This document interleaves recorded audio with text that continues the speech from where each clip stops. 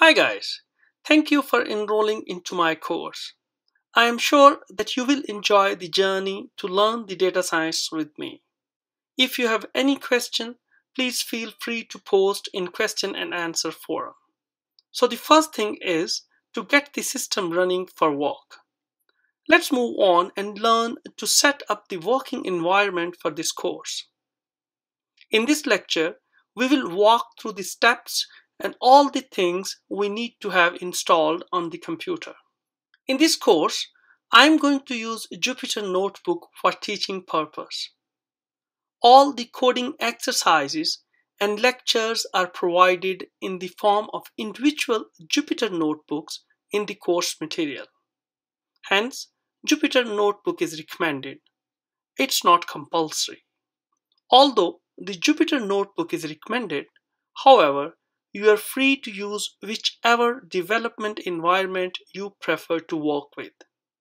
Many experienced and even relatively new Python users use PyCharm, Sublime Text, Notepad++, Eclipse, and so on.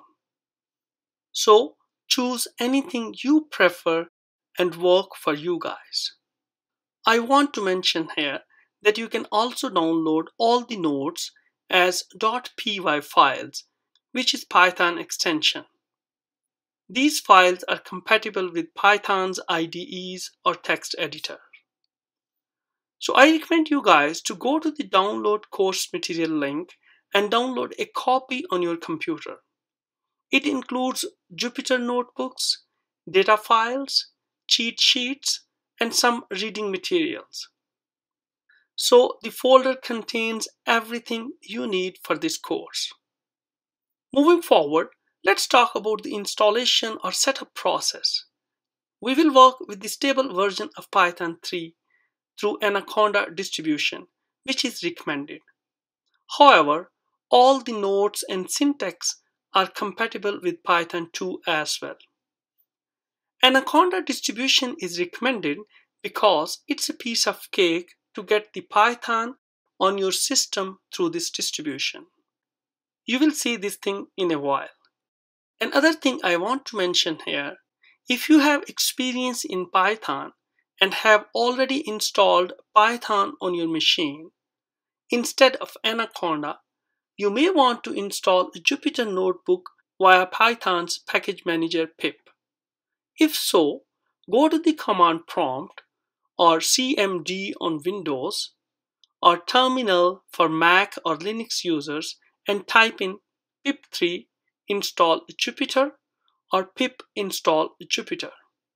Pip3 or pip depending upon what version of Python you have. This is a quick and very easy install for you guys. So now for the new users, I strongly recommend to install Anaconda. One of the cool reasons is you will conveniently install Python, the Jupyter Notebook, and range of other commonly used packages for scientific computing and data science along with this Anaconda installation. So let's move on and visit jupyter.org to walk through the installation steps. We are on jupyter.org, which is the official website for Jupyter Notebook. Jupyter Notebook is an open source web application that allows you to create and share documents that contain live code, equations, visualizations, and narrative text. Uses include data cleaning and transformation, numerical simulation, statistical modeling, data visualization, machine learning, and much more. This is the reason that Jupyter is a great tool for teaching data science and Python libraries. Another big reason this is the industry preferred tool, and many job descriptions today includes the skills for Jupyter Notebook as well. So if you see on the Jupyter Notebook's website, you have first option, try it in your browser. I don't recommend this option for this course. You have another option, install the notebook. If you click here, it will take you to the installation instructions. you see that you have an option installing Jupyter Notebook using Anaconda.